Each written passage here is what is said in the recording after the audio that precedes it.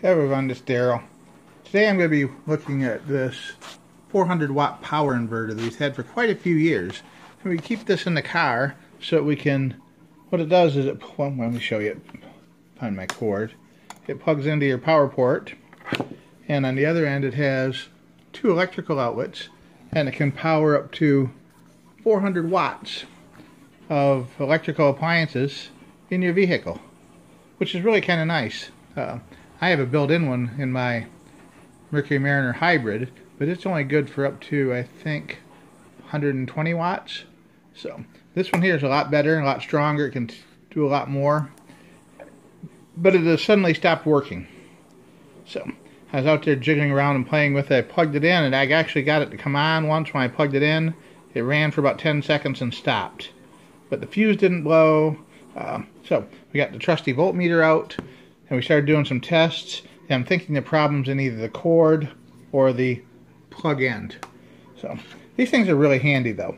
I mean, you spend a lot of time in your car, take a lot of road trips. You know, you need something like this to keep your devices charged, and you can even hook a small power strip up to this and charge 4 or 5 devices at once with it. So I highly recommend having a power inverter if you're spending a lot of time on the road. I'm going to see if we can fix this together here, but first let me show you about one of my friends on YouTube. You know, my channel can be a little bit boring and dull and technical, but if you want someone more enthusiastic and upbeat, check out Super Enthused. Super Enthused does the best of Florida, she says. Travel, theme parks, special events, hidden gems, and more. And it's really good stuff. Central and South Florida for the most part, from Orlando to Miami to the Florida Keys. Local history, cultural events, special holiday and fairs and festivals. Of course, the theme parks in Orlando. And she's just so much fun to watch. Very enthusiastic and upbeat. And I think you might really enjoy checking out her channel.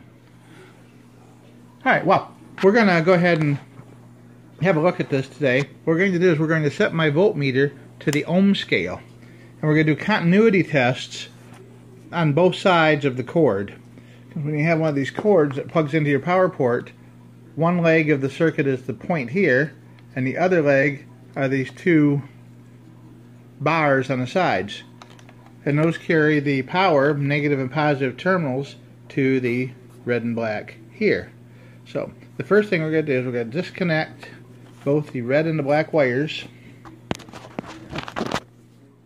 And we're going to check for continuity between, there should be full continuity between the point here and one of these two wire ends, which it won't focus for some reason. But there we go. Is that better? That's a little better. And then the other one, whichever one doesn't have continuity from the tip, we'll move the meter over and check continuity between the other wire and these side bars here. And I'm going to guess one of these two parts of the circuit is not carrying a current. Alright, our test results show that there's no continuity between these side arms and the appropriate wire coming down here by my finger. So what we're going to do is we're going to open this up. We're going to check the fuse inside and check the wire connections inside to see if possibly one of the wires inside is pulled loose. Which is when I took it apart, I unscrewed the cap here. You see where the cap unscrews, and then you grab the wire from the base and push it up through the housing, and it causes the entire center mechanism to be pushed outward. And we can see that this wire frame, that's actually your side pickups for your power point, at one point was soldered to this terminal here.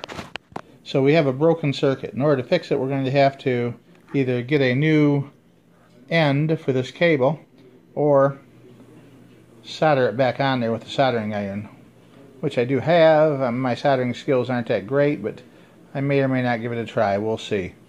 But alright, and here we go. A week later, I've got this nice brand new heavy-duty power cord with ends on it and everything. Brand new plug-in on it for $6.99 courtesy of eBay.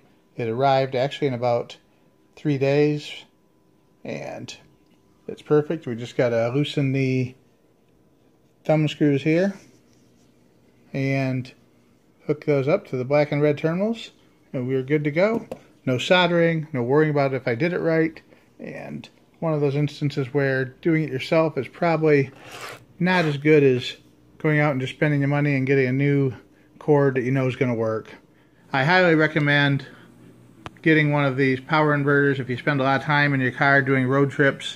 Certainly if you're doing any camping or outdoor activities, it's really a must-have item. So, thanks for watching. Have a great day. Bye for now.